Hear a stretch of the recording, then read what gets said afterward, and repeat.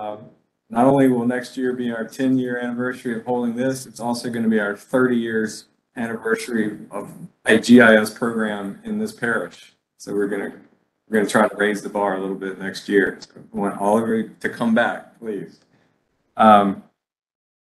We have 4 speakers tonight, actually 5.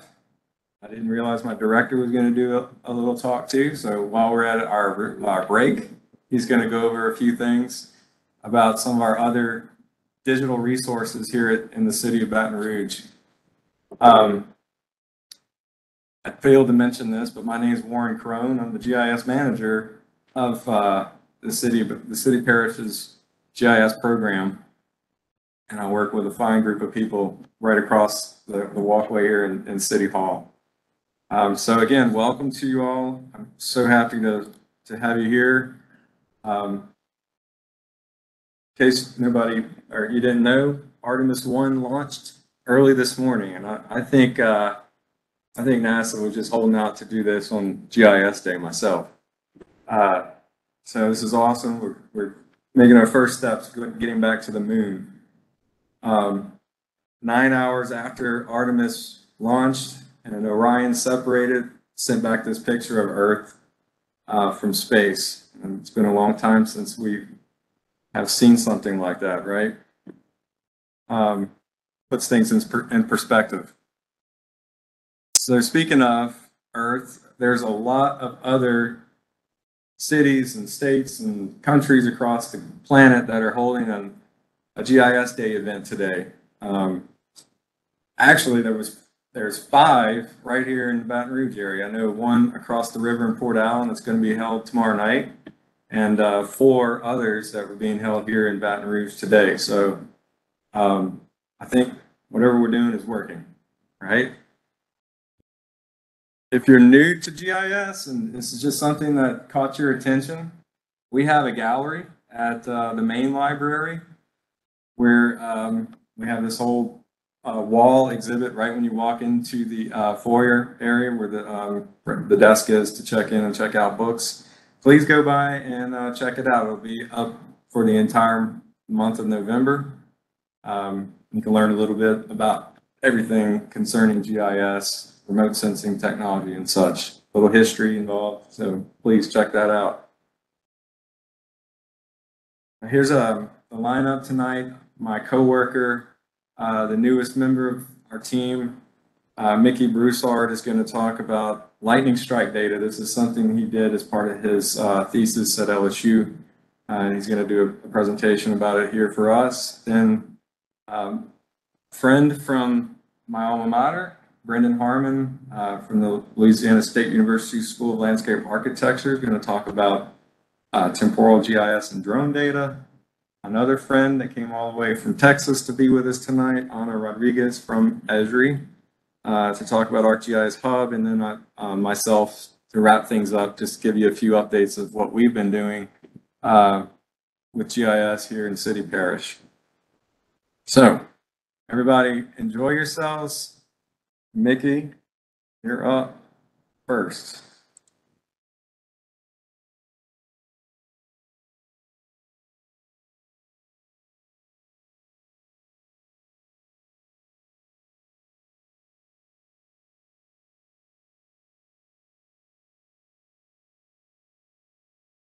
Looking at lightning strike data in a portion of South Central Louisiana and seeing how it correlates to the urban heat island effect and also pollution and particulate matter data from the Louisiana Department of Environment and Quality. So let's get started. Oh, I'll do it that way.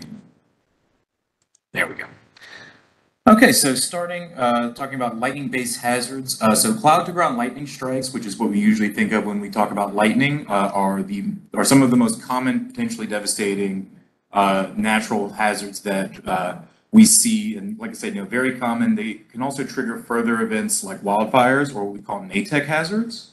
NATEC hazards is when you have a technical hazard that's triggered by like a natural event. So like a lightning strike hitting a refinery and causing some kind of like chemical spill or equipment failure or something like that, leading to some kind of toxic thing being released. That would be what we call an ATEC hazard triggered by lightning.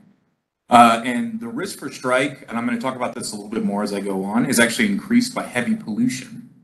And so Louisiana is actually a kind of an interesting point for these risks because not only do we, as we know, because we live here, see a lot of lightning activity and a lot of thunderstorm activity over the course of the year, we also have a lot of pollution in the air. We have a lot of industrial production that happens in our state.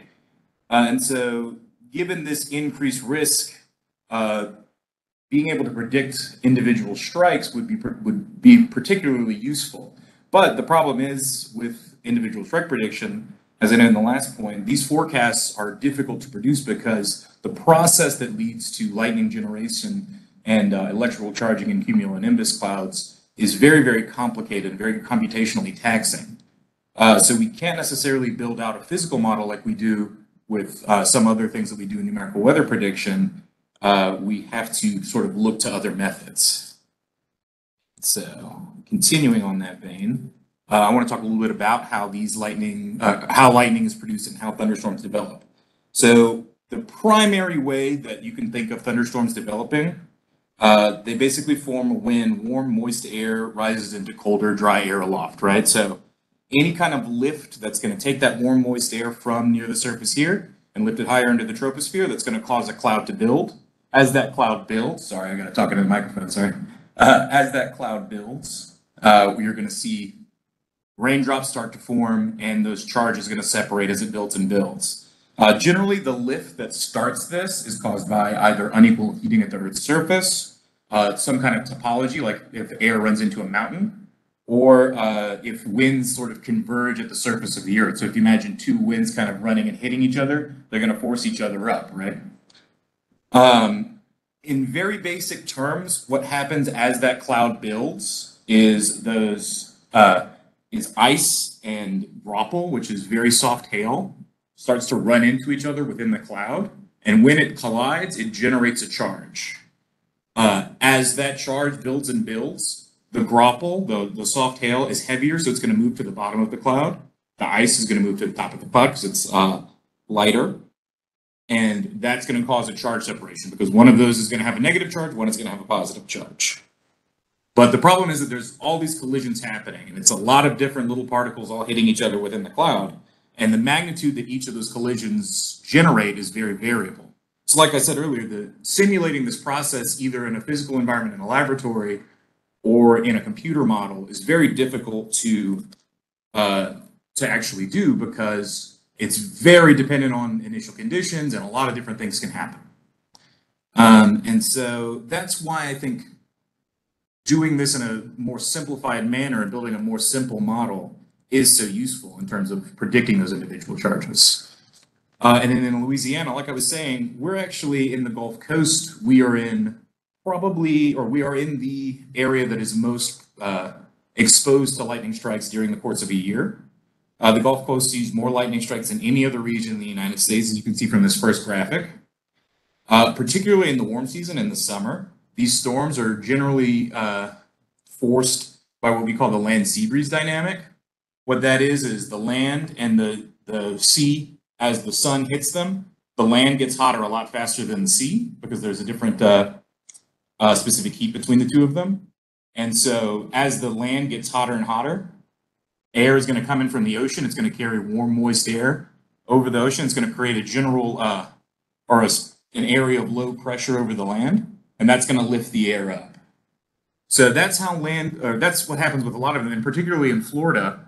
You see that obviously there's a lot of lightning that happens in Florida. That land sea breeze dynamic happens on either side of the peninsula, and it lifts up as it converges in the middle. So you have a lot of very big, even stronger thunderstorms in Florida. So that's why if you go to the beach during the summer, it's like clockwork, like 2 or 3 o'clock, there's a thunderstorm, right? That's what's happening there. Is that a problem I need to worry about? All right. I'm not going to worry about it. Anyway, Louisiana, our lightning is actually kind of unique because the area that we see the most lightning, if you look at the map here, is actually what we call the lightning triangle and it's sort of described by Slidell, Baton Rouge, and New Orleans. That area is not necessarily, it's pretty far inland, right? And while we have like Lake Pontchartrain and stuff, and there is water there, the land sea breeze dynamic shouldn't be or is not pronounced there. It's not what's forcing those thunderstorms. Let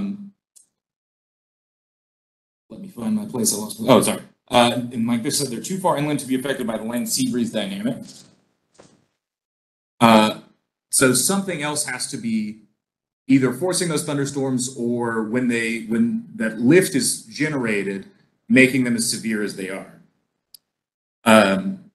Part of what's happening is that the climatological conditions in Louisiana are favorable for thunderstorm development all year, right? We always have a lot of warm, moist air that's here at the surface level. We always have a lot of what we call precipitable water. That's why, as you can see from this second graphic, let me move this just a little bit.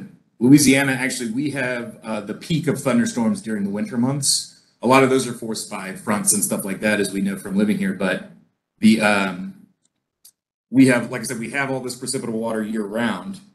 And with the coastline effect minimized, the enhanced convection in these areas could partially be attributed to a combination of the urban heat island effect, which I'm going to describe, and condensation nuclei provided by pollution levels, which are occurring in climatological conditions that are already favorable for thunderstorm development. So the next slide. So let's talk a little bit about urban lightning enhancement. The urban heat island just describes the effect that happens when urban areas generally experience higher temperatures than their surrounding areas because the infrastructure associated with these regions absorbs the sun's energy more readily than non-urbanized areas. So this leads to a relative low pressure over urban areas, and then convection can happen as a result. Kind of similar to what's happening with the land sea breeze dynamic, but instead of land and sea, we have an urban area and a surrounding area that doesn't retain the heat as well.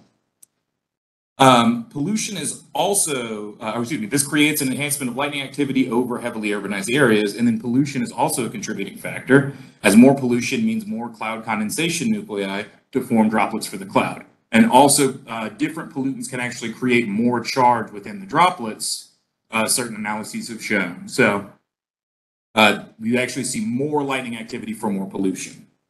Multiple studies and analyses have found some relationship between urban land use and enhanced thunderstorm initiation and intensification. However, pollution and the urban heat island alone cannot initiate a thunderstorm. You have to have that low level moisture support that I was talking about, right? It's always hot and it's always wet unless we have a front move through. Additionally, the urban heat island initiated thunderstorms have been found to be more frequent in urban areas and downwind areas during weekdays, indicating that some amount of thunderstorm enhancement from pollution due to the weekly commuting cycle might be taking place. A study in the Chinese Pearl River Delta found that heavily polluted air can suppress the amount of solar radiation that reaches the surface in the morning, which can change the thunderstorm cycle, the diurnal thunderstorm cycle, so what happens during the day, and make those thunderstorms actually happen later in the day. So these heavily polluted areas see storms that are more intense and occur later in the day than areas with lower levels of particulate matter. Additionally, an enhancement of cloud-to-ground landing activity has been observed over and downwind of urban areas and non-urban areas with significant industrial development.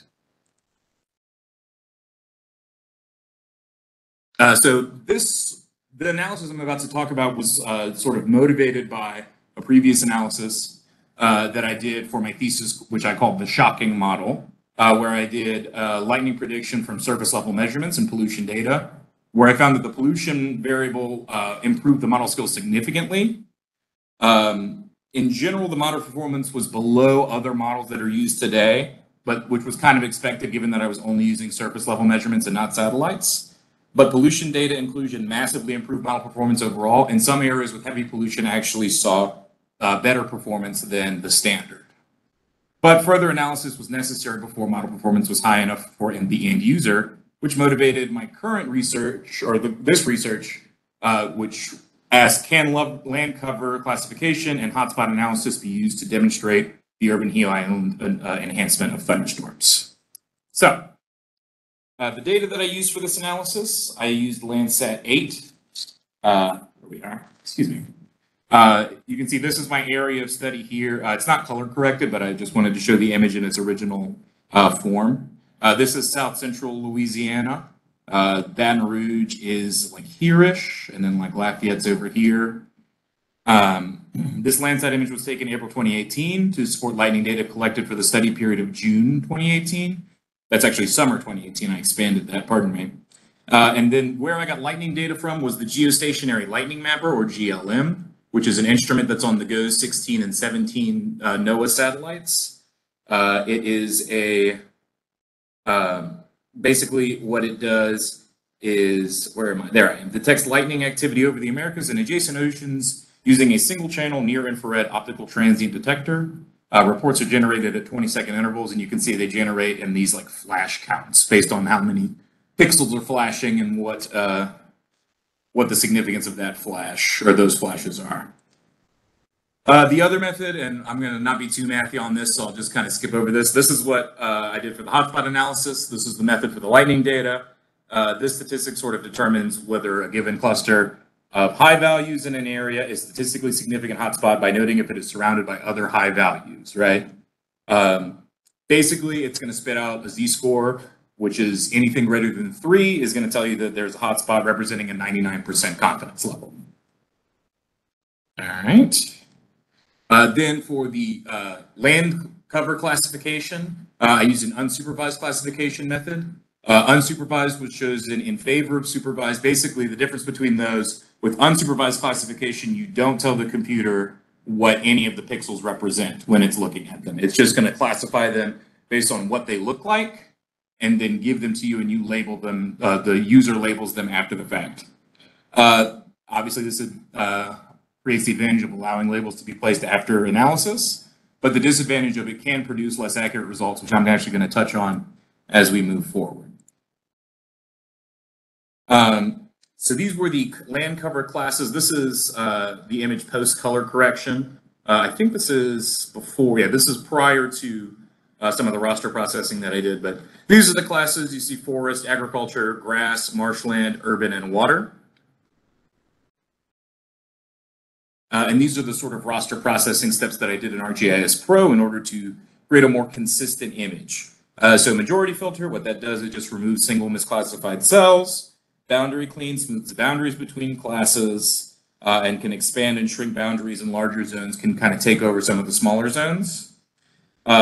Region group assigns a unique identifier to each region in the roster. A region is any contiguous group of cells of the same value. And then set, null, and nibble, what those do sort of together, they look for any area that's less than 100 pixels and sort of says those aren't real, and let's areas around them sort of take them over. All right. And so you can see here the results of these steps, how you get a much more consistent image, especially in the forest image, or the forest areas. They're a lot more consistent. There's a lot fewer little areas of like small grass pixels and stuff in the middle of them. And so the final roster, overall, you have an overall accuracy improvement and improvement across each group of classification. But there is still this remaining problem where a lot of this area here in the west, you can see, is classified as agriculture, and a lot of, or excuse me, is classified as urban, and a lot of that is actually agriculture. There are fields that present to satellite imagery and they look kind of gray, and so the machine can kind of misidentify them as urban land use when in fact they're agriculture. So that was kind of what I was talking about with some of the risk of using unsupervised classification as opposed to supervised. And so overlaying the hotspots and looking at them by region type, you can see that urban hotspots were the most prevalent. And actually that is even more significant when you normalize them by percent area in the region. You see that urban is by far the most, along with grass for that group, because of the amount of area. It has a relatively small amount of area per number of hotspots. And so just going region by region here and looking at some of the areas in the analysis. First, Baton Rouge. You can see that there's sort of 3 clusters for the hotspots in Baton Rouge. This is sort of the downtown area.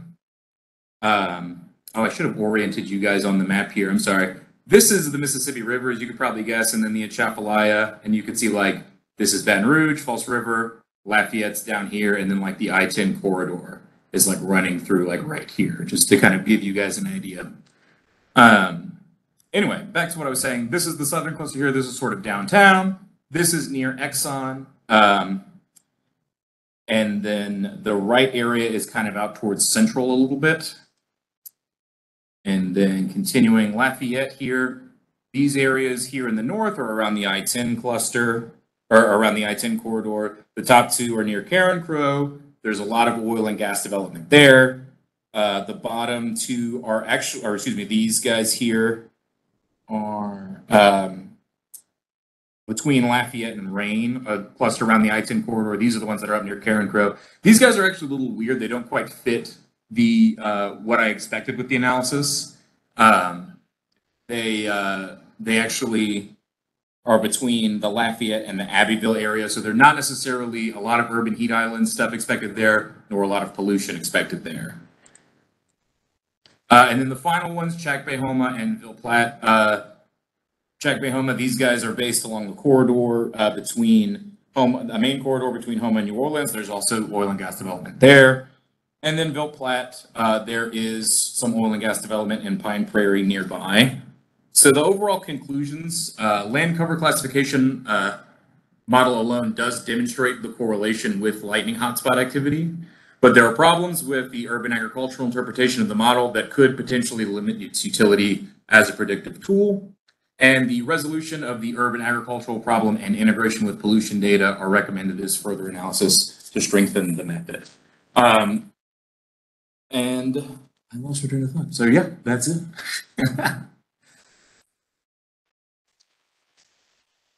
Anybody have a question? Yes, sir.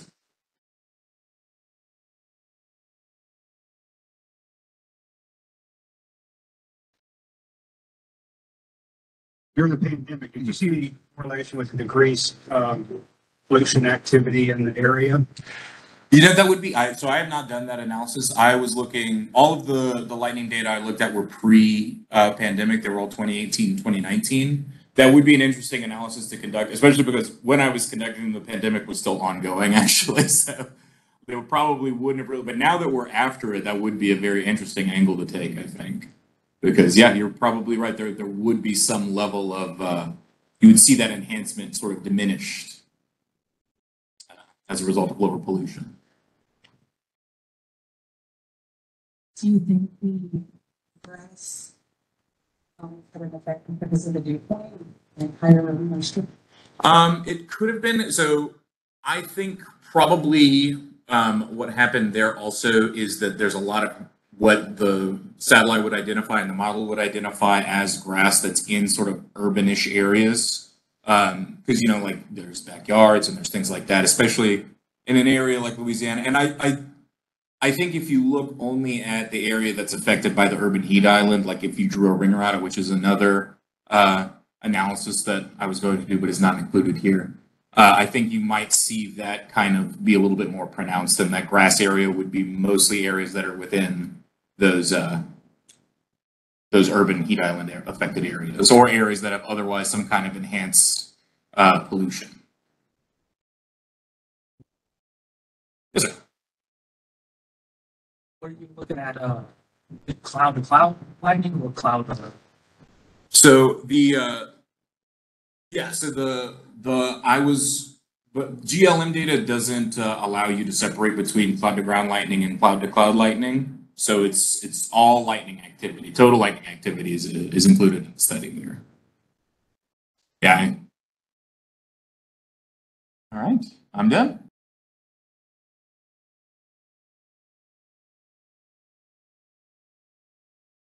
I'm in landscape architecture, and I'm going to talk about temporal GIS, and I use a case study using drone data to explain what it is.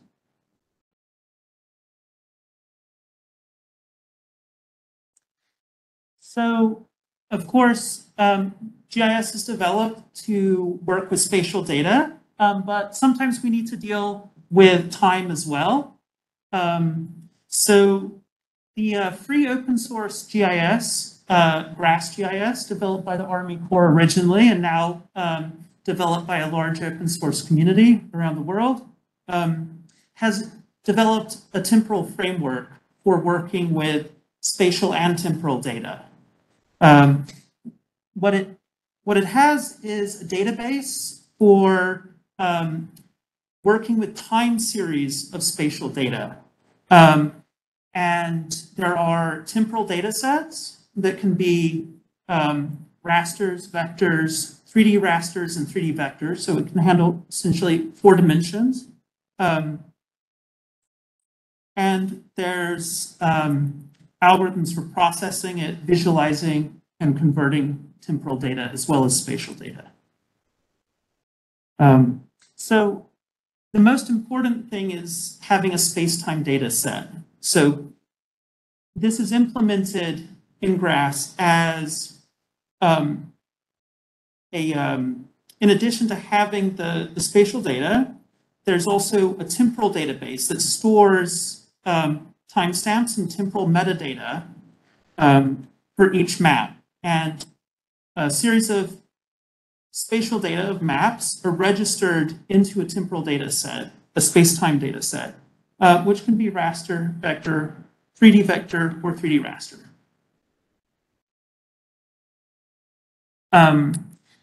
Algorithms for processing temporal data include gap filling, so filling gaps in time, interpolating between missing dates, aggregation, so turning days into weeks, weeks into months, aggregating months into years, and so forth, accumulating data across time, temporal algebra, so very much like map algebra, but map algebra across time.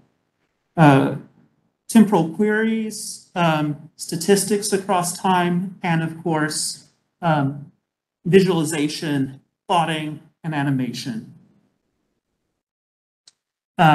So to give you an idea of how this can be used, I'm going to present a case study that we've done using drone surveys. The nice thing about drones is it's relatively easy to go out and survey a site multiple times. The overhead's a lot lower to go out and do a repeat survey. So we've been flying over Hilltop Arboretum here in Baton Rouge. So they've been establishing a Cajun Prairie wildflower meadow, and to study how it's evolving, how it develops as they start to establish it, we've been flying monthly surveys with a fixed-wing drone with a multispectral sensor. So obviously, we're collecting 12 months of data, for example, with the drone, and we're building up a time series.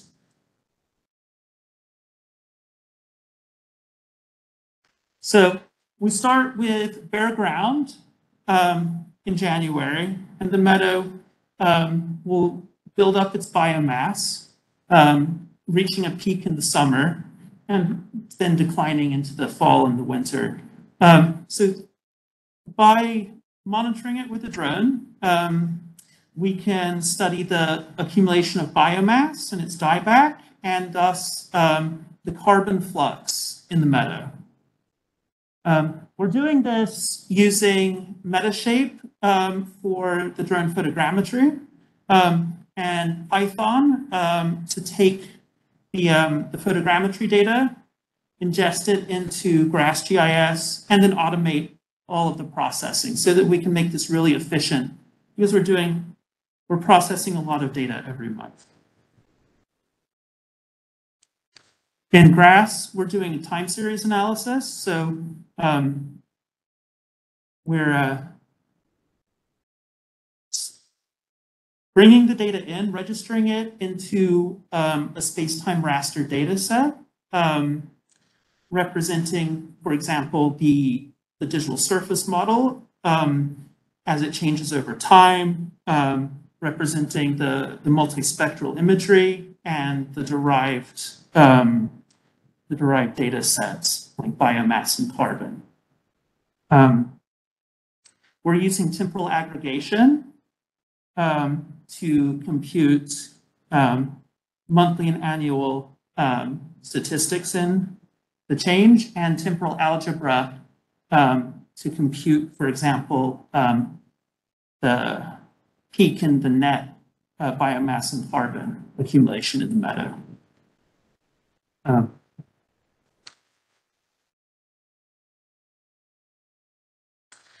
We're visualizing this as point clouds.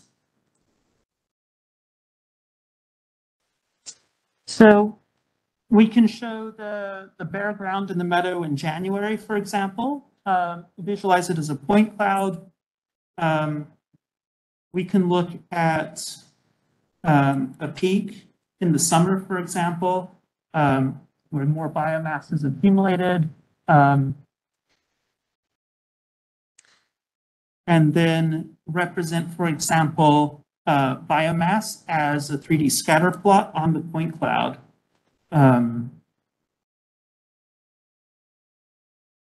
Which is derived from the multispectral data and the digital surface models aggregated over time. And also the carbon.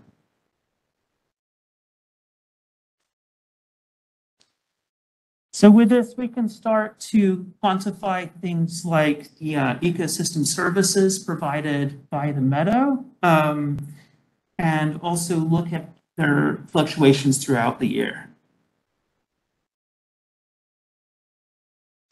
The end of the presentation, there's some references if you want to learn more about the temporal framework. And there's a bunch of great tutorials for this developed by groups around the world. Some dealing with Earth observation, remote sensing, climate data, and so forth. So that's it from me. Do you have any questions? Yeah.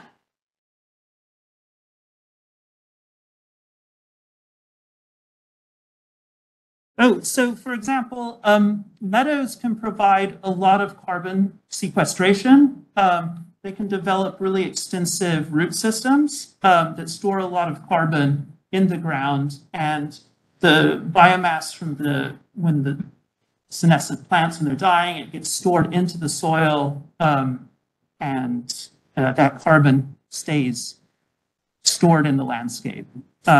That's one of the key ones. I mean, obviously they have other ecosystem services like aesthetics, for example, wildlife and so forth.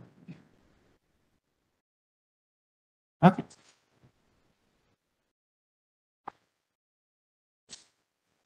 Can you tell us about the gap survey? A little bit more what you did there. Yeah, so because of weather concerns, we couldn't fly, for example, on the 1st of every month. So we might fly in the middle of a month if there was bad weather for a while. So our data set was a little uneven, even though we were flying monthly.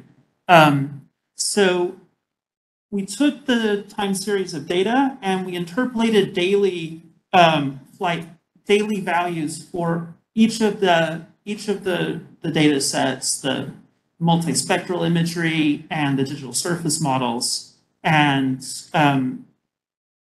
created daily values and reaggregated those into monthly values and then annual values.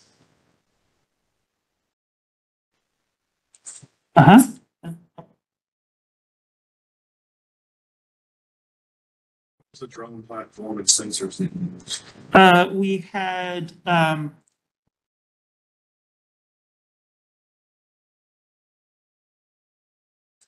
this is a Firefly Pro 6. It's a fixed wing drone with vertical takeoff and landing.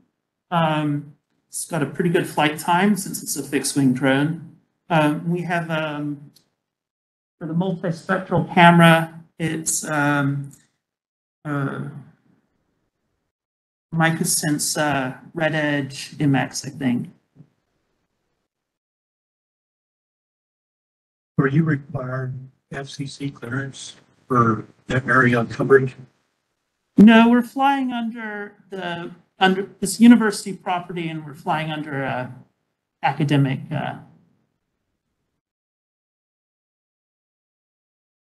Anybody else? Everybody been to Hilltop Arena before? All right, thank you. Thank you, Brendan.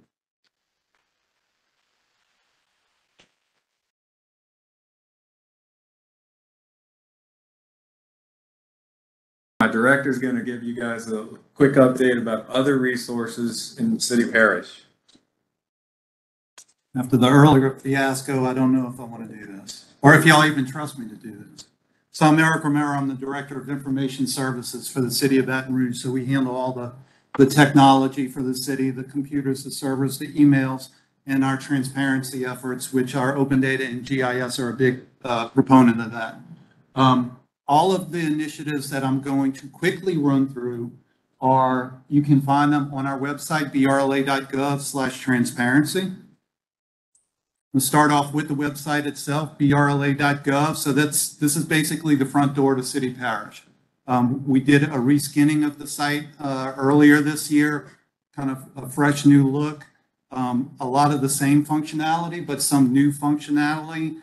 Basically, we have about 3 or 4 different ways that you can find the same information. And the reason why that's important is because everybody searches for information differently. Some folks know what department handles permits. So they know that they can go to the departments and go to development and find information about permits. But other folks, they're not that familiar with our internal structure, so they may use the search feature or some of the other features that we have there.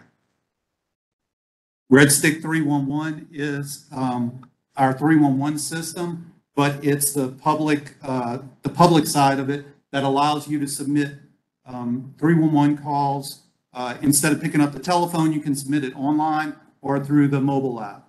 So these are those service request calls. Hey, I need to report a pothole, missed garbage pickup. All of those types of calls can be done through online, the 311 app, or of course calling in. What's beneficial about the app though is that since it uses the location service on your phone, if it's enabled, we get the GPS location of where it's being submitted from. So if you're at this pile of debris that's on the side of the road and you're taking a picture of it and submitting it, so now we have a picture and we have the GPS coordinate. So even if you don't have the exact address, we should be able to find it. Now, extremely easy to get the calls in the 311.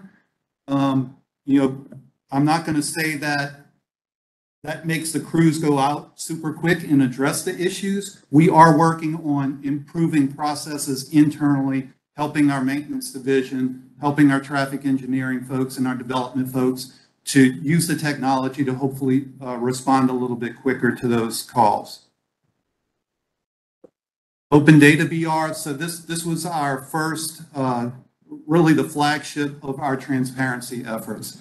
So Open Data has tabular data that you can come in and look at completely free of charge. So this is data such as Baton Rouge Police Department crime incidents, city parish employee salary, permits from the permit office, fire incidents, animal control incidents. There are, let's see if that's, yeah, so these are the top 15 directly accessed data sets. Adjudicated properties, extremely popular. So all of these basically tabular. So if you can imagine an Excel document, it's listed like that. You can create visualizations, you can create some mapping, but the GIS platform is really the spot to go for the mapping side. Open Budget BR, it's tied to Open Data. So budget is all of the city parish budget. So if you look at the budget book when they would print it out, it's about this thick, about 2 inches thick. Everything that you wanted to know if you were like an accountant about city parish finances, to the layperson, way too much information, way too much to consume. So what Open Budget does, it gives you a really easy to use user interface to drill down on how we're budgeting money in city parish. So if you're interested in the IS department, you can find the IS department, you can click on IS and see the breakdown of what we're budgeted for. The companion app is Open Checkbook BR, so similar, but this is what we're actually spending. So budget is what the money allocated to the departments to spend each year, and then checkbook is the actual spending. So you can go in and see individual line item invoices, basically our checkbook of how much IS paid for the Esri licensing that we have, or the Socrata licensing, which runs our open data platforms and such. So anything that we put in, so travel, apparel, anything, office supplies, all of that's in checkbook, and it applies to any city parish agency. So from mayor's office to council to IS to the police department. So completely transparent on the financial side. Open Neighborhood BR, also tied to open data. This is a extremely easy to use interface to see what's going on around your area. So there's 5 categories that are displayed on this map. The police incidents, Baton Rouge police incidents, fire incidents for Baton Rouge Fire, the permits, 311, and traffic incidents. So if you're interested in what's going on around your house, type in your address, you can set a radius and drill down into and have all of these dots or some dots pop up similar to this. When you click on the dot, you get the detailed information. So the little blue dot is crime incidents. I can click on that dot and I would see that what type of crime it was, if it was burglary or something like that, or hopefully not something worse. So it really gives you a good insight into what's going on in your neighborhood. So I'm not going to spend too much time on this. GIS, the GIS portal, gis.brla.gov. Warren's going to cover some advancements that we had here, but this is where we go to do any of our, or to find any of our spatial data. All those either PDF maps or online maps or applications that are using the spatial technology, and now dashboards as well. So all of our transparency efforts, we put all of these tools out for public consumption, and we want y'all to use them. But what we found out over the years that we've been doing this is that it's not just enough for us to make it available to you. We need to make sure that you understand how to use them. So last year, we started our Citizen Data Academy on-demand series. So what these are very short videos, usually between 5 and 10 minutes, on certain aspects of the different transparency sites. So if you want to learn how to create a visualization in Open Data VR, you can go watch just that video. You don't have to look at a whole hour, two hour long video, which we used to capture in the past. These are very targeted. Every time that we release a new dashboard or app or web map, we create a companion Citizen Data Academy video, and it's has been very well received. We've actually won a couple awards for the concept this year, and a lot of other municipalities are asking us about how we came up with the idea and how we put it together and whatnot. So the videos are on the website, brla.gov/Data Academy, or on our YouTube, the City Parish's YouTube page. Presentations. So we are always open to do presentations at homeowners associations, church groups, any type of event like that. We can do a customized presentation. So a lot of times the homeowners associations, they want a little bit more insight on the whole 311 process and how does the 311 app work, and how can I go into open data to see all the 311 tickets and those type of things. Other folks want to know a little bit more. We did a presentation to what's that? Facilities management. So we concentrated that presentation. It was more Warren doing it on some of the GIS technology, GIS maps and data that we have. So can do targeted presentations, always willing to come out. Email us at isoutreach@brla.gov. and we can work with y'all to get that scheduled. And that is it for me. So just real brief on some of those initiatives. Again, brla.gov/transparency, and you can get all of those and learn about some additional ones that we have. Any questions for me?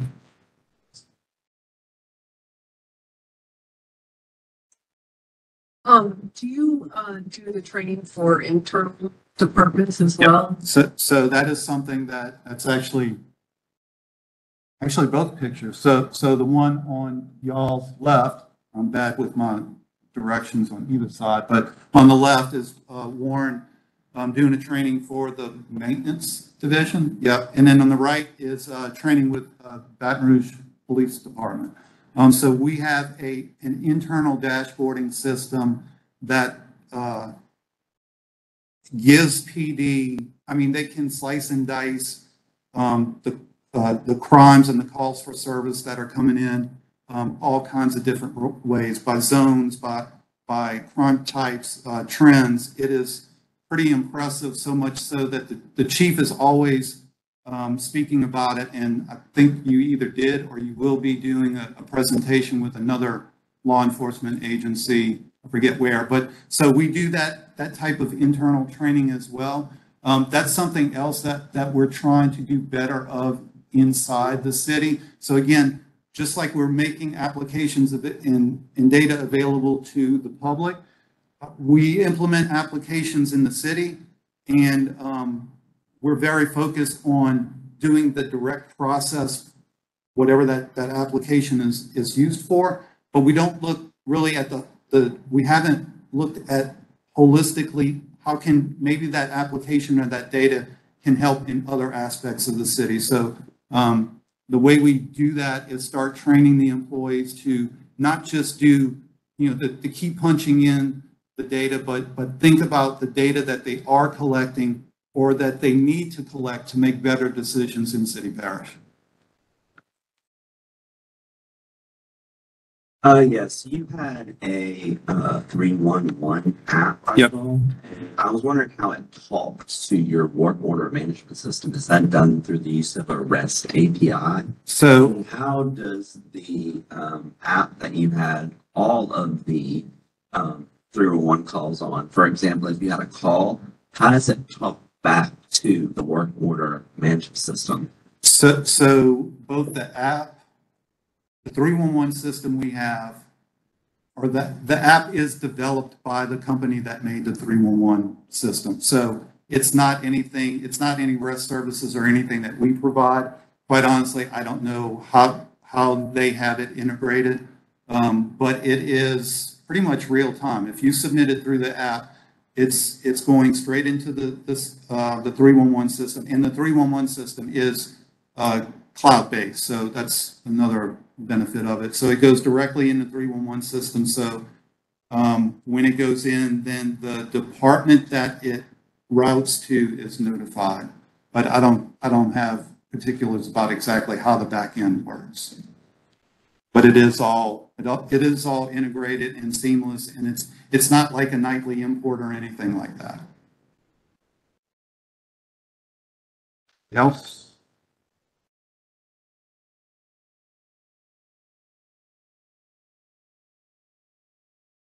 This is amazing.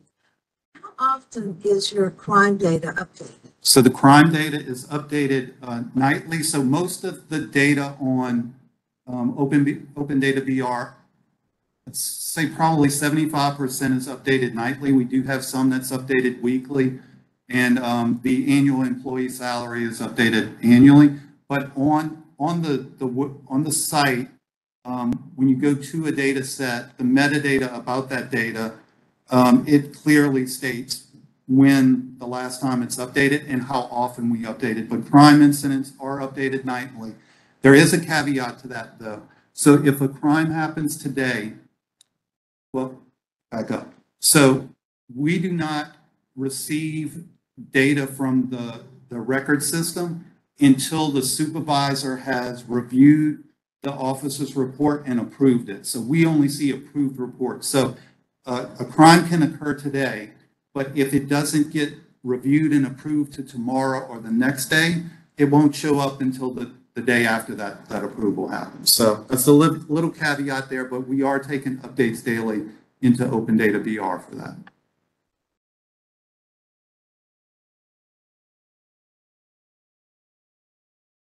Right.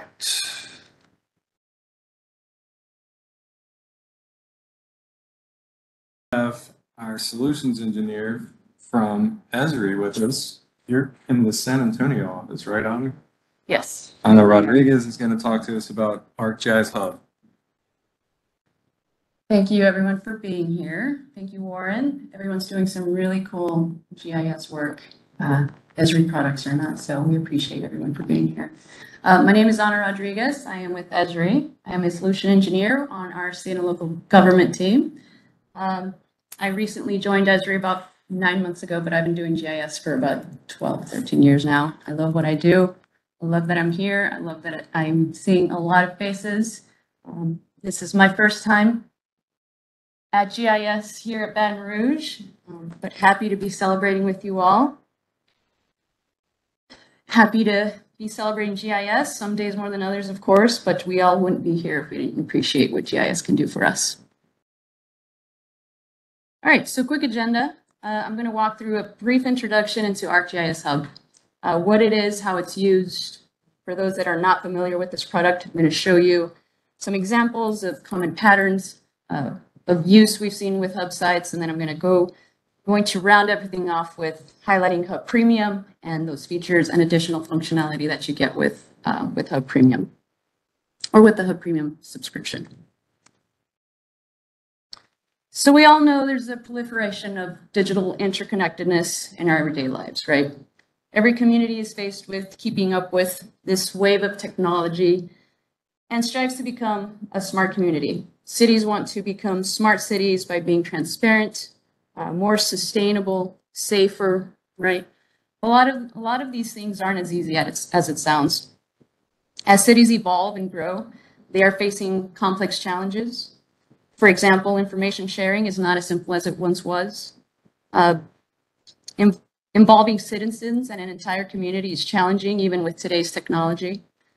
Some organizations are faced with citizens that are or have become more and more involved in their communities, yet these organizations are not quite capable of modernizing their information sharing media, or as quickly as it's needed also. This has prompted governments to become more innovative, to disseminate information faster, and provide that transparency for people, as Eric was talking about earlier. So again, making it more challenging to keep up with the pace of these requirements. Over the last few years, Esri has listened to users mention this challenge frequently. Community engagement is hard, right? People are busy, we have short attention spans, and sometimes getting people to care about issues is just the beginning. There's also competing interests, right? So what is more important to me? What's more important to my community, right? Barriers to technology is something else. As we mentioned, some organizations aren't equipped to provide their community with information or up-to-date data, right? But central to all of these challenges is trust, right? The lack of trust between an organization and its community is usually the biggest challenges organizations face. And without trust, it becomes extremely difficult to achieve any goals or initiatives that have been put into place. And then there's also the lack of trust that's interdepartmental too, right? And that poses an even bigger challenges for organizations. So trust has to be earned through transparency and through using data that can support what's being communicated and shown in ways that make any initiative easy to quantify and understand. So having that authoritative source of data, being able to use that across multiple agencies or have that community access as well to consume that data and start to build that foundation of trust. And this is how ArcGIS Hub can help. Hub can help to establish that foundation with your stakeholders, and this can include internal and external stakeholders, of course. It can establish that two-way ebb and flow and communication between you and the people that are involved in projects in order to just form that collaborative approach on each project.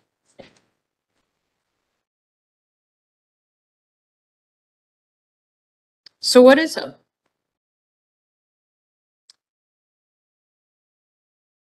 Hub is a cloud-based community engagement platform. It does everything from hosting data sharing, to establishing information-driven initiatives. And it does this by leveraging that broader community to work more effectively for each other.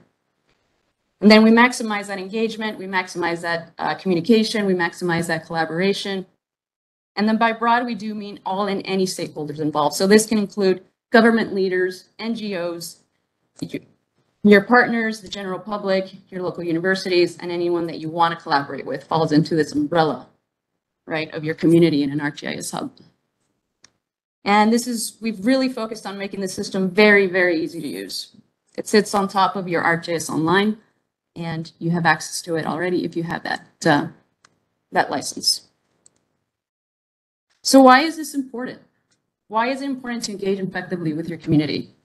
Let's take, for example, you have a project that's being worked on in your organization. It usually involves one or more department, or more than one department. And if it does involve more than one department, that staff is usually siloed, right? So how do we communicate effectively between an organization and the general public, right? It could be providing updated data, communicating timelines, communicating progress, or simply just communicating altogether to a broader audience on the project that you're working on. This is a very common pattern of engagement, but business needs are changing and always expanding. It's very difficult to establish that channel of communication between staff, between agencies, other stakeholders, especially the public, especially when there is a public component involved. It's very difficult to get that collaboration going.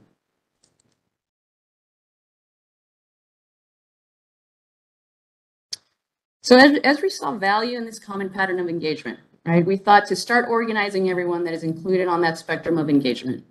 And this is where Hub started to evolve into more of an engagement tool instead of just like a data portal that I'm going to show you soon. So you can start to group people, or the people that are involved in your projects, where each group is seamlessly involved in that project life cycle. So this can include trusted collaborators that are people that you've worked with before, you've built that working relationship with them already. Actively engaged people, so these are people that want to work with you on a regular cadence, let's say. This could be community leaders, or even actively interested people, right? So these are people that are genuinely interested in the progress of your work, but may not have anything to contribute to your project, right? So maybe just feedback. Again, these people can be partners, perhaps students, a university, LSU, that's interested in working with you on a local or even a global initiative. Just so much value in being inclusive with the people's level of engagement and how they can contribute to your initiatives through ArcGIS Hub.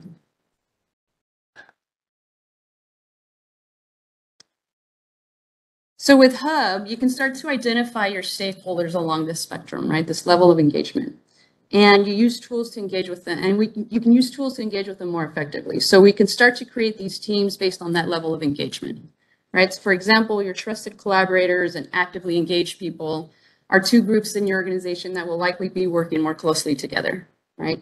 Therefore, we can identify that, or those groups as a core team, and they may need more privileges and access to several sites or access to sites and data in those sites.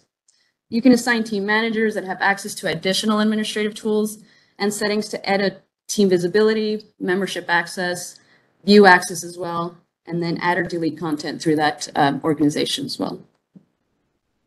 So we want you to be able to organize your people, organize your content and your goals just in a more actionable and in a more achievable way as well.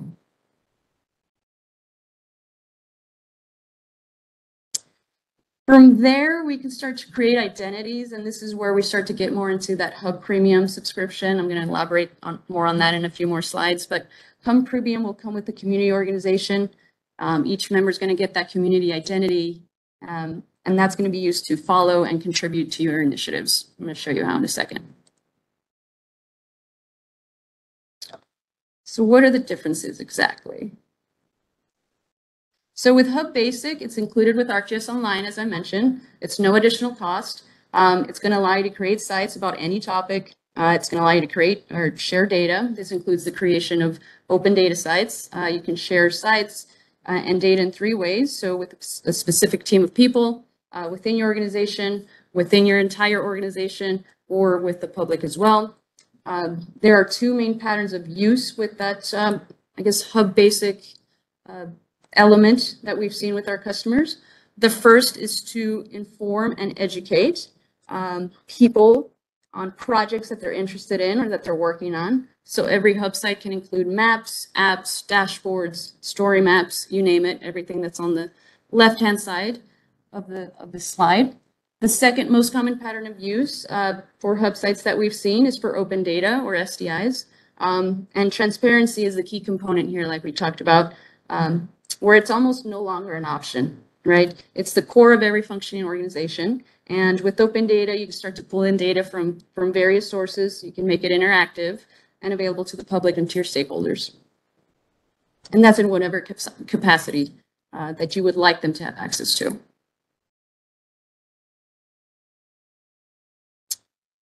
Right, so with Hub Premium is a subscription, but if you haven't noticed yet, Hub Basic is mostly involves a one-way engagement. So with Hub Premium, we focus more on establishing that two-way engagement. It starts to establish more of that trust that we talked about. We built in several collaboration and engagement tools into the Hub Premium. It just allows for feedback. It allows for review, for more involvement from your stakeholders. So it's not just you and your staff any longer. It's pulling in people from other organizations to work with you more collaboratively on those initiatives. With Premium, you also have, or we've also seen two main patterns of use. The first is collecting feedback and data and information. The second is, as we described earlier, once you start to organize your stakeholders into teams, you can then start to establish your levels of engagements and permissions, access to certain content and data within those initiatives and sites. So what is a hub site exactly? A hub site is just, it's essentially a website. Every website comes with many layout options. They're highly customizable. You can't see that. There we go. You can have a hub site up and running in a matter of hours, right? It's very simple. What sets it apart is its level of content integration. If you have content in your ArcGIS Online already, which most of us do, you can pull it into your hub site very easily, spatial or non-spatial content. So you can pull in, tables, anything, images, anything, you name it, URLs, right? So other websites. And you can organize it in the way that's going to allow your users to interact with that content pretty easily as well. You can also include branding on your Hub site. So Hub comes with many configurable options for you to be able to match your custom logos, colors, fonts, anything custom to your organization. Hub is highly configurable for you to be able to do this. It also includes a navigation and site mapping tool. So we want you to make your data discoverable and easy to navigate. Community members need to be able to find that data and information pretty easily that's relevant to them. So Hub includes things like pages that's going to help you organize your data more effectively to cater to your audience. And of course, built-in analytics. Analytics are going to offer a ton of insight into understanding how our engagement is either reaching or not reaching our stakeholders. And that's pretty important.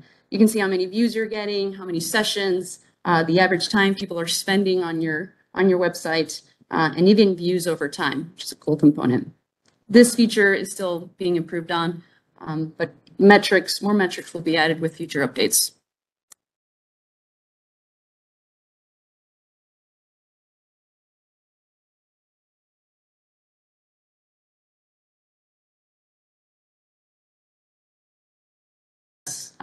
Or any design language to customize your sites. It's as simple as this layout where you're dragging and dropping your elements onto your page, building and designing your sites, pulling in your data like we mentioned, or content from your portal or ArcGIS Online. There are multiple layout options as well. I believe we have over 20 layout options for you to get started with. We have a survey card, a contacts card, many options to choose from just for you to have that head start with that layout.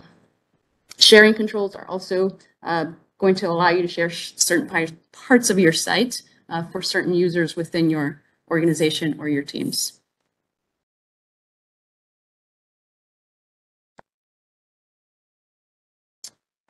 Right, so here are a couple of examples that have integrated their own existing site with their hub.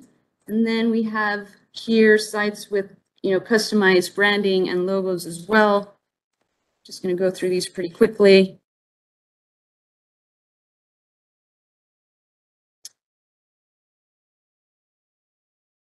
Going to these next examples are just more examples of our 2 patterns of use that we talked about. Here you can see pages from around the world. There's so many sites that have been created so far. I believe they're in the hundreds of thousands now of ArcGIS Hub sites that have been created by our users. You have pages to draw from if you need ideas or inspiration. A wide variety examples. We have everything from conservation, AEC, education, sustainability, so on, you name it.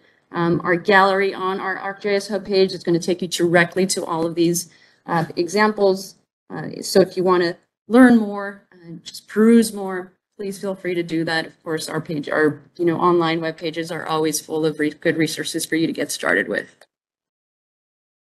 Open data sites as well.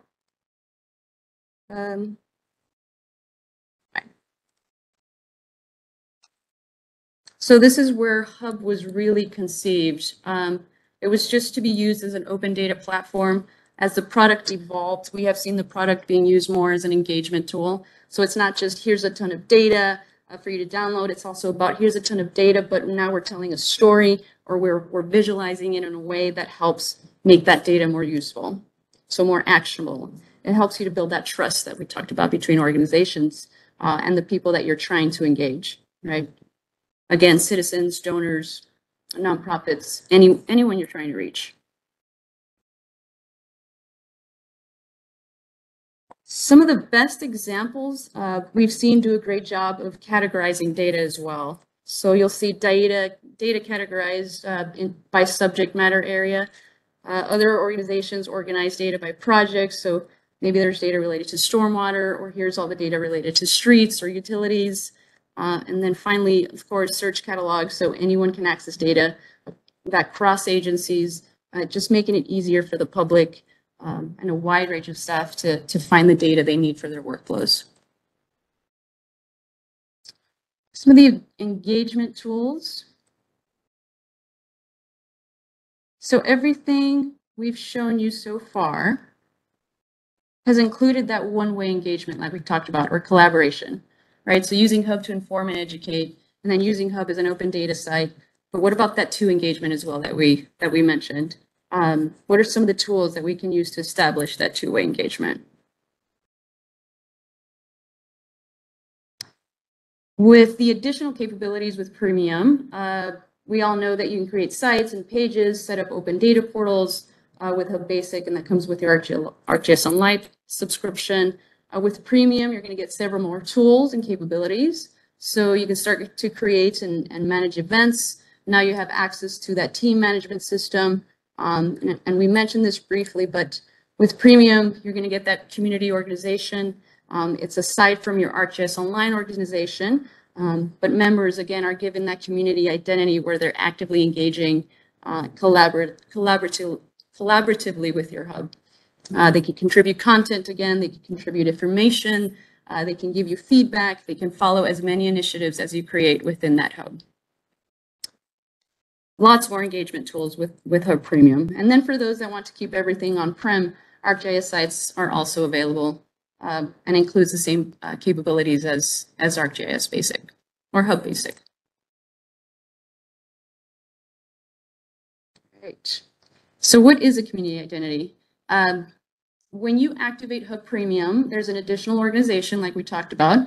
It's activated alongside your AGO, right? So that is, it's going to be known as your community org, and then you're also going to have your AGO, so your ArcGIS Online org. You still have that employee organization. It's just the community org is just somewhere where your community is going to be able to share data either internally or externally as well, and be able to contribute.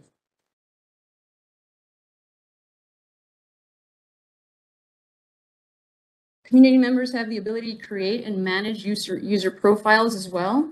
So these are all the things that you would be able to do with a community org.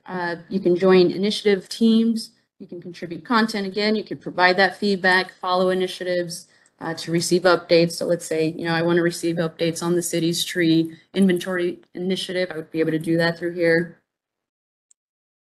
But we also want your community members to feel comfortable creating maps, right? That's also a capability they have.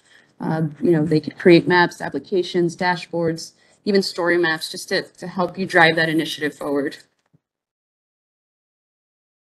This is just one last graphic that shows an overall view of ArcGIS Hub and its capabilities. So I've taken you through a journey of how to create your hub sites, how you can engage and collaborate with both internal and external stakeholders for your projects. We've shown you differences in engagement tools with Hub Basic and Hub Premium.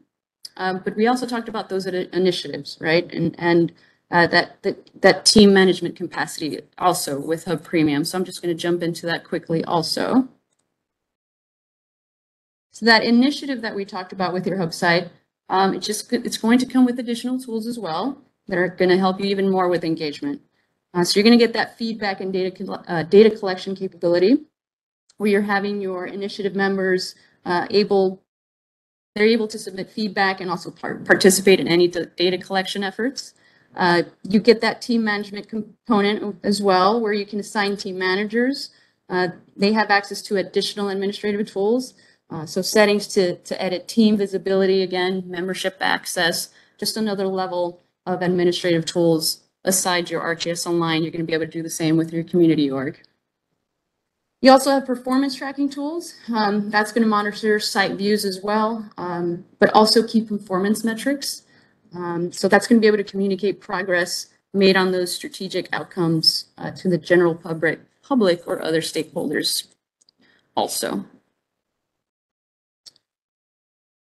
Right. So what does a team-enabled collaboration look like? A typical project collaboration is going to include your core staff team and other departments, of course. With an initiative, you're going to start to gain more of those followers that are actively engaged in your project or initiative. So those followers start to prompt more engagement. You start to get perhaps those volunteers that are now involved. And then those volunteers perhaps start to reach those that are hard to reach in our community as well. So now we have those volunteers, those initiative followers, and even our community members that are now all a part of your staff community, right? So that community org.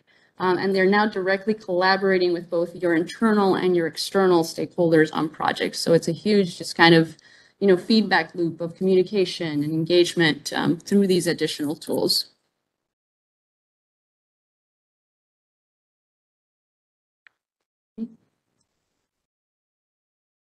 So from these teams, we can then start to build our network, right? So gathering other teams that are going to be supporting our core team and then tailoring those capabilities of their roles and permissions within that specific team.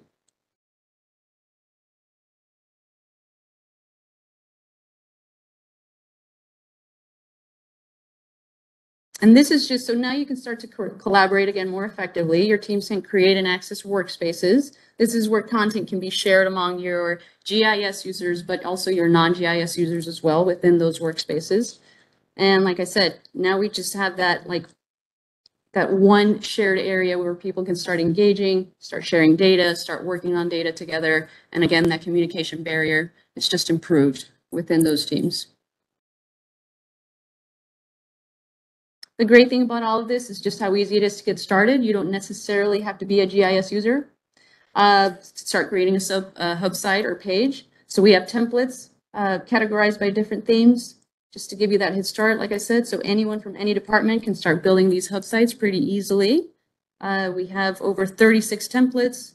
These are just a few examples of focus areas that we've seen used between our users. So anything from surveys, event capabilities, you have dashboards, those analytic capabilities, authoritative data, and that about rounds me out. I know I'm running out of time. I do want to show you some resources. This is going to be shared with you all. So again, if you want to get started with Hub, a list of resources for you as well. You know, we have blog pages, tutorials, so please check those out. Those are very easy to access. Besides this deck, you can go to arcgishub.com and be able to access those resources as well.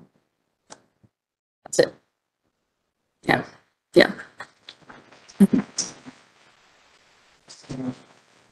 Please understand, we, city parish have, it's 5% of, GIS data, so we've been talking about it. It's like this for a while now. This is the third leg of GIS application. So,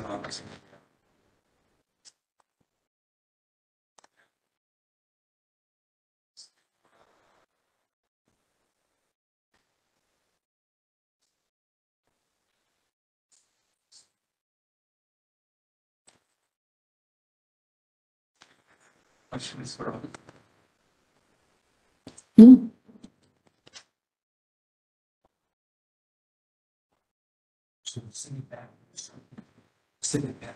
Subscribe. Remember, we have this program. We've got the basic. So share our GIS.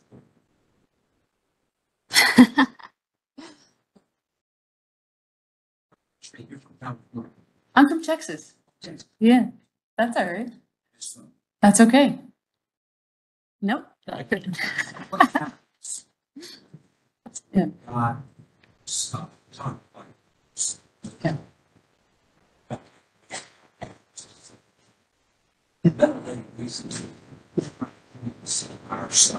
Okay. Wow. Bragging City. Bragging City. Yeah. What we as citizens expect. Right. Excellent.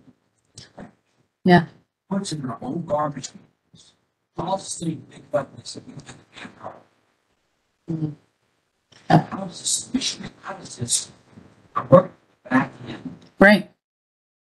city where Yeah. as a certain citizen, this city, Yeah. by one would be Texas all of them. Have a family, start a business, Yeah. or continue adding to the business. Mhm. That's the, it's not. Right. Totally agree. That's okay. Yeah, so an initiative like that, like you said, and when it's starting from, like something grassroots, right? So from the bottom up, let's say, so to speak, I think that usually prompts more of that engagement, either through more volunteers, right? That communication with just your neighbor, right? Where you're 4,000, exactly. So now you're pushing the city to, right? Right. So now you're forcing the city to, right, to kind of update their workflows as well, right? We want you to do something more, and ArcGIS can help, right? So we want you to be able to have those volunteers, that hard to reach community. Let's get more people involved. Now let's push the city to do something, right? I mean, you don't necessarily are going to need premium for everything. Not every initiative is going to require a premium subscription. With that basic, license that a lot of users already have or organizations, you can do some of that engagement already, right? So just putting an initiative on a page and saying, hey, we already have 4,000 volunteers that are doing this for our city. Let's push this out even further, and let's force the city to start, right? Getting more men on the ground, more boots on the ground. Let's start to really fix this initiative. Let's start to improve this part of our city. I think that starts to help with the transparency component as well, right? You're not doing enough for our community, so let's do something more. Yeah.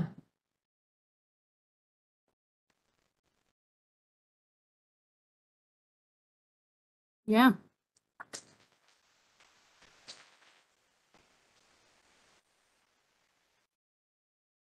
Okay, so that brings us to the end of the night. I'm going to run through a handful of slides just to update you guys on things that we've been doing internally within my group to support city parish, obviously, and its operations, and you, citizens. So first off, I always like to start with data because that's our bread and butter. We continue to improve on our procedures to make sure that the data stays current and is as accurate as possible. Our routine data management procedures that we have in place now, we're to the point where we're focusing on the details, trying to add more value to the data, right? We're always looking for new ways to improve our efficiency in the way that we manage that data. I always say this anytime I talk to the public, that we're not afraid to get an email or a phone call from somebody that says we found an error in your data. We want that. There's millions of records of data in our database. I have 9 people I work with, so we need more eyes on the data. And if you report it to us, we will do the research and we will make the repairs. So please, if you see that a web map is not working, the layers aren't loading, my friend Ed Lagukic will email me on Sunday morning sometimes and say that the map's not working, Warren, and we'll fix it. So please reach out. This is all about engagement. Just a few things here, notable improvements that we've worked on in this past year. We've taken a concerted effort to find drawings and even contact apartment complex owners to pinpoint all the buildings on a large apartment complex to just make sure that we have an address point on those buildings, because it helps public safety responders find folks in a matter of minutes when we have that information available to them. It's all on our web maps. Yeah, I'll get to that. We've taken another concerted effort to clean up our business data. We found that we had some issues in the procedures to keep track of that. When we get the reports from our finance department, we had some duplicate data there. We've figured out how to avoid that and always have current business data. Around late springtime, representatives from the city of Zachary contacted me and asked, can we create a memorandum of agreement with the city parish for you guys to manage our GIS data for the city of Zachary? We worked that out with our attorneys and their attorneys and our mayor and their mayor. Now we're updating data for the city of Zachary within our office and city parish. Central does a great job with theirs. We don't have to worry about them. They share. We're to the point now where we just need to work with Baker, and we'll really have a grip on all this, and it will truly be an enterprise GIS for this parish. Our contours data, is my friend Mirto still here? He worked on this forever, it seems like, to get some processing to work so that we can get new and improved contour data. I'm going to show you a screenshot of what that looks like. And last but not least, the data that was delivered from HNTB as part of the Stormwater Master Plan. We now own that, and we're maintaining that and improving on it all the time. I had a handful of applications that I wanted to show you screenshots of, and encourage you to go home and check these out, because it's us being transparent with the information and putting the data in your fingertips. So we have new and improved tools to work with the data. Those include this as listed here, and I'm going to go through with screenshots of each one. And I've tried to put the URL for each, if you wanted to take a picture of that, so you know where to find it. But this one was created this summer or late spring when the city parish received lots of federal dollars from the American Rescue Plan to fix a lot of our drainage problems, catch basins and such. So we wanted to be transparent on how that money was being spent. And there was 2,750 projects that originated from not only 311 service requests, but also from a conditional assessment when HNTB's teams are out collecting the data. So every Monday, I get a new spreadsheet from the project management team that's overseeing all these projects, and I run a bunch of magic, GIS magic, and this dashboard updates. Everything you see here is interactive. The bars in the chart here, you touch on those and it'll filter the dots on the map. And if you look at the bottom down here, there's different tabs. So there's more than you see just at a glance. There's other maps and tabular views of all the 2,750 requests and all the little details about the work that's being performed there. So again, this is updated every Monday. This one, I could probably take 2 hours to talk to you all about because it has been my baby since the beginning of the year. And Eric talked about the police department and the technology that they're using there internally. We have a complete, you guys are probably familiar with our portal where all of our public facing maps are. That's one ArcGIS online site. We have a completely separate one that's internal, strictly for public safety folks. And Baton Rouge Police Department was the first to embrace it. We have now brought in the East Baton Rouge Parish Sheriff's Office, the fire department uses it, EMS, all public safety. Anyway, this dashboard, I know it's just a bunch of numbers and red indicators up and down and such, but there's so much behind the scenes here. It's kind of mind-boggling.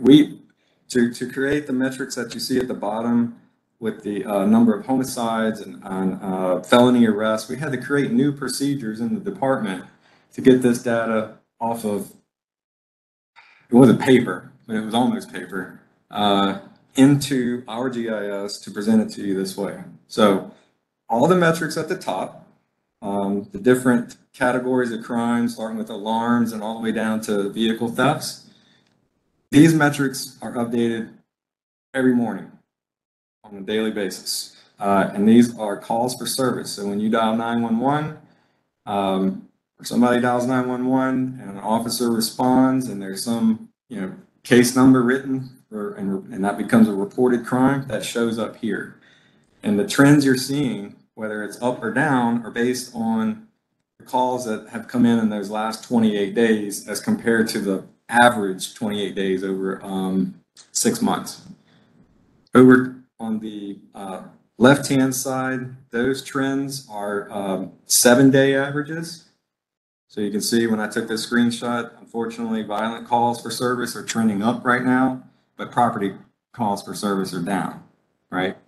And then finally, the last thing I'll say about this was there's numbers on the bottom, starting with the homicides, the negligent. So the first number is actual homicides. The second number would be the negligent and justifiable homicides. These, and all the way across to the firearms being seized, are updated on Mondays. So just once a week. Remember I mentioned we had to create processes to get that data? That's why it's only weekly. I believe next week there's going to be a social media or maybe a press release about this, but you're seeing it. It's already publicly available. Chief Paul was behind this. It started with he gave me a spreadsheet from Jefferson Parish's Sheriff's Office. He said, can you put this kind of spreadsheet on the internet for me? I said, Chief, I think we can do better than that. This is it. All right, the third one is a dashboard. This one's actually still internal right now, but there's going to be a public-facing component to this at some point in time. Our Department of Development took on a very ambitious project to get a leg up on addressing blight.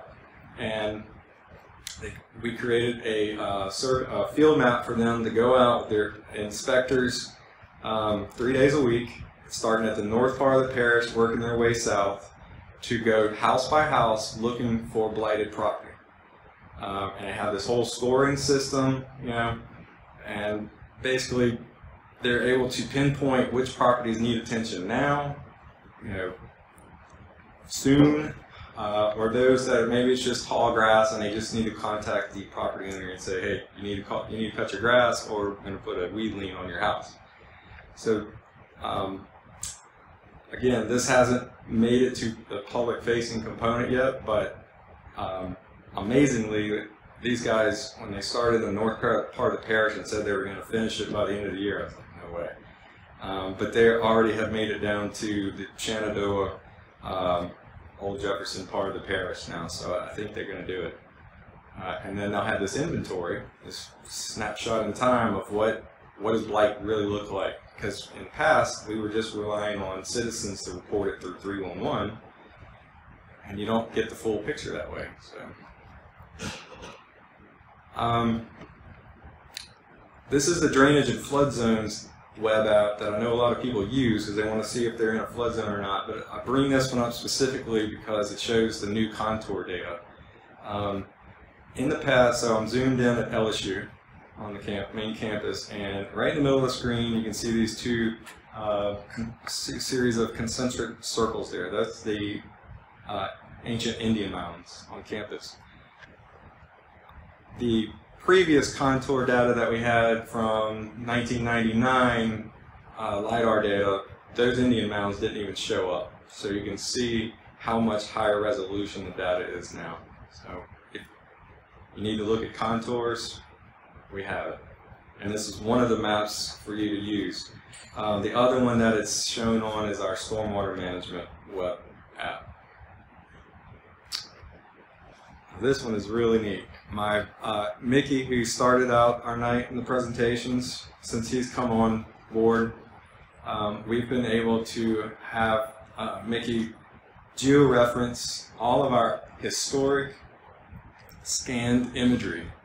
Not all of it, he's working on it, but this one that you're seeing in this historical maps and imagery web map is from 1941. It's the oldest known imagery that we have for East Baton Rouge Parish. It covers the whole parish. Obviously it's not that high resolution, but it's pretty cool looking at parts of the city and just how rural Baton Rouge was only 75 years ago. So when Justin and I used to work at the Planning Commission, one of the projects we took on way back then was to scan all this old imagery. It was photo, right? Like this size sheets. We scanned it, but we never had the time to georeference it and then publish it like this. So thank you, Mickey, for doing this. We're going to have 1940, well, we have 41, we have 1953, 1958, you're working on 1968. We're going to have imagery for every decade starting in 1941 before long. And I've asked Mickey if, or maybe somebody in this audience tonight could take this and maybe do some sort of, I don't know, a classification of some sort, comparing the, you know, as the city grew and the way that the land was developed. Take a look at this, it's really neat. Also, before us move on, I would mention that just the other day, our current imagery updated. When you use our maps, you can change the base map layer, and there's a layer called Near Map, and it was showing the January flight. Now it shows the October flight, and what's really neat is you can see that ferry that's exposed out here on the Batcher if you zoom in close enough. And the last dashboard I'll talk about is one that we created to keep track of usage of our data and our apps. This one too is public now. It helps us understand inside the office what are, you know, we think something's really neat, but are people using it? So that's how we're using these analytics to help us figure out maybe where we need to spend more time developing apps, and you know, or you know, also we have a dashboard that's not shown, but you can switch down here to the bottom, the videos and the Citizen Data Academy, how many views those get, and then our Open Data VR platform as well. So that was apps. I talked about data. Now I want to just go through some examples of the support that our office gives to other departments within City Parish to help them make data-driven decisions. Again, the ARP drainage projects were defined using 311 citizen request data and a conditional assessment that the field crews made when they were surveying the data. That's how we presented our plan to the federal government to say this is how much money we need, here's what we're going to fix. I've mentioned blight. We know we have a blight problem in this parish. We the Bloomberg Philanthropies certified us as a What Works City last year, and they've come out with this new thing called a Data Alliance, where they guide you on how to develop a performance management plan to see if the things that you're doing are really working. So we were one of the 40 cities across North and South America that were chosen, and we're in the infant stages of this, but they're helping us look at all these data points around blight and how we can resolve this matter in our parish.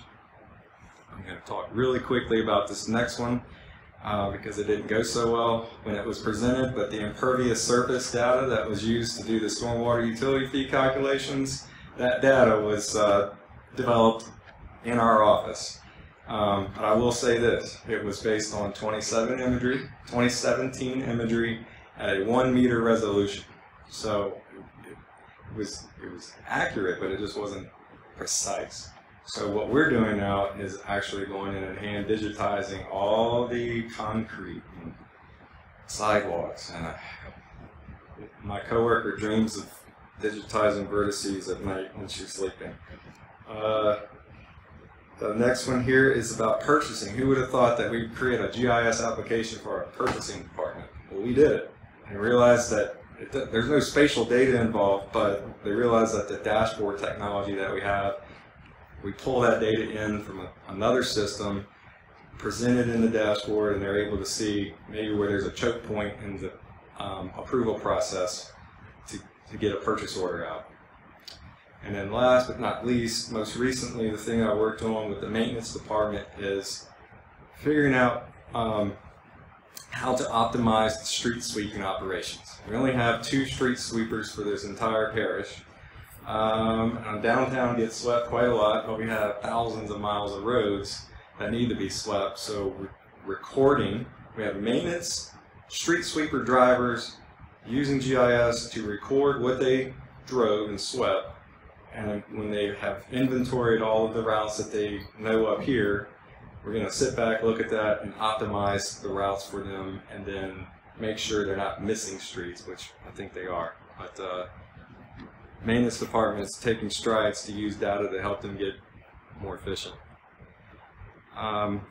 Quickly about collaborating with the ArcGIS online site that we have, we're able to, I mentioned it before, like with the public safety group, we've now brought in the sheriff's office. We're collaborating online to share data. The DA has a part in that. We share data with the assessor. The assessor has their own site, but they get a lot of the other map layers that's in that site from us. We collaborate with the Baton Rouge Water Company because they own all the hydrants, and the fire department needs to know where the hydrants are, so there's through web services consuming their data.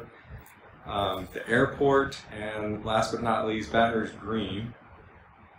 Baton Rouge Green is in the process of migrating from one platform to another in order to make it easier for city maintenance workers to know where all the street trees that they have to maintain are. So there's a lot of collaboration going on behind the scenes. Eric talked about this earlier. I just want to say it again. We developed over 25 little short videos on how to use our tools. Please check those out.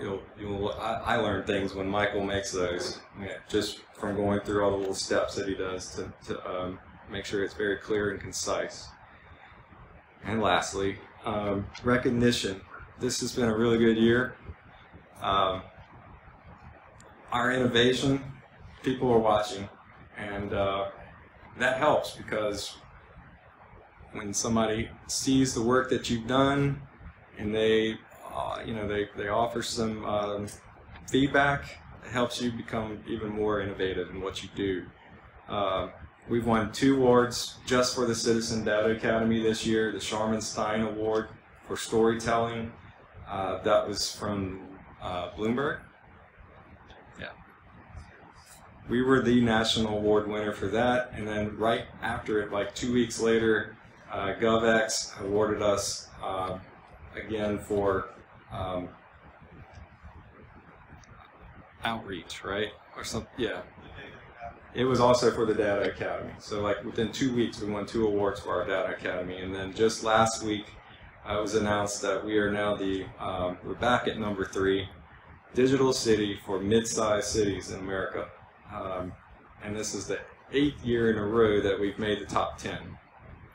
I kid you not, that application process is a beast. So it's pages upon pages of questions that they ask that we have to answer, so it's exhaustive, so it's really rewarding to be recognized like that. That's it.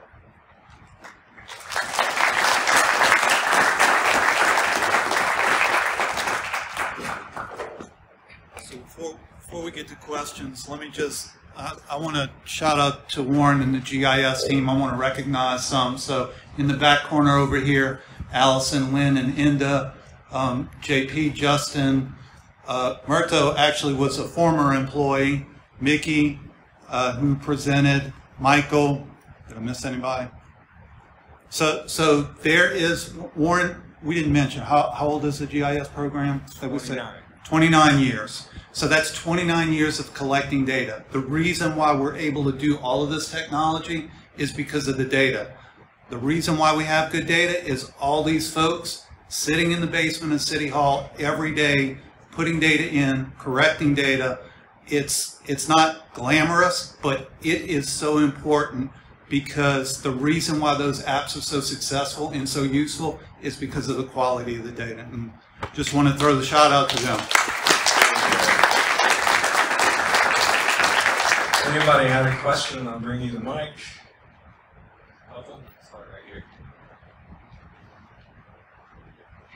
Just a quick comment. I think that was a pretty impressive presentation, and you were able to very well summarize what you do, even for people like me who are interested in that. Thank you.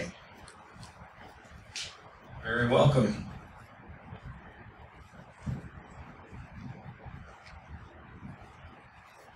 Well, first, thank you very much for this space.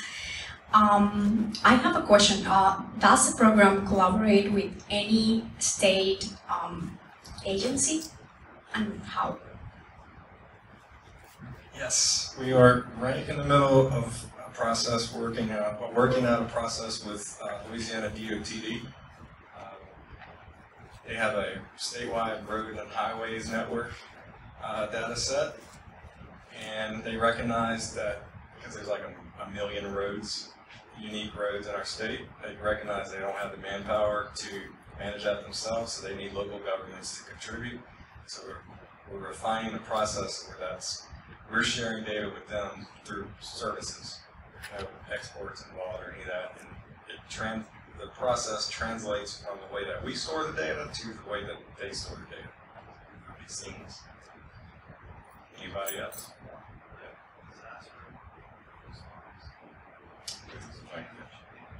Yeah, that's another good one. GOSEP, Governor's Office of Homeland Security Emergency Preparedness, has an ArcGIS Online organization. And so when we get hit by a storm and the citizens report the kind of damage that they had, it's submitted to the state actually, but then we're able to consume it here within our own local emergency operations center. Okay, anybody else?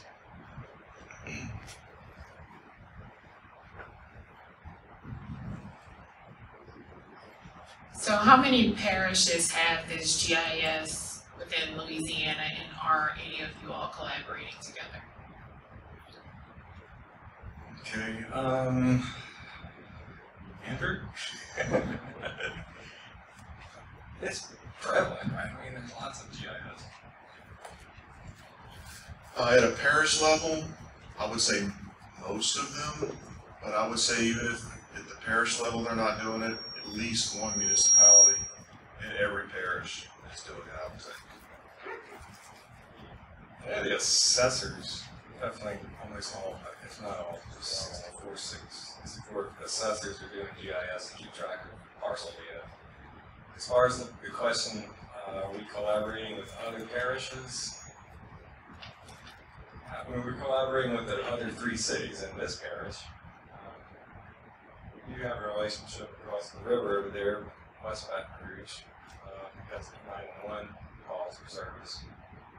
But, good.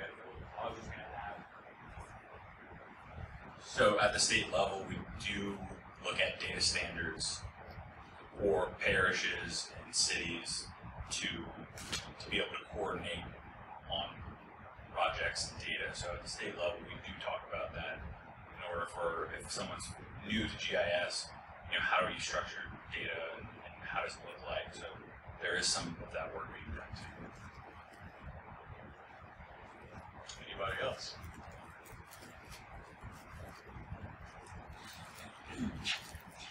everybody enjoy themselves. Thanks everybody for being here.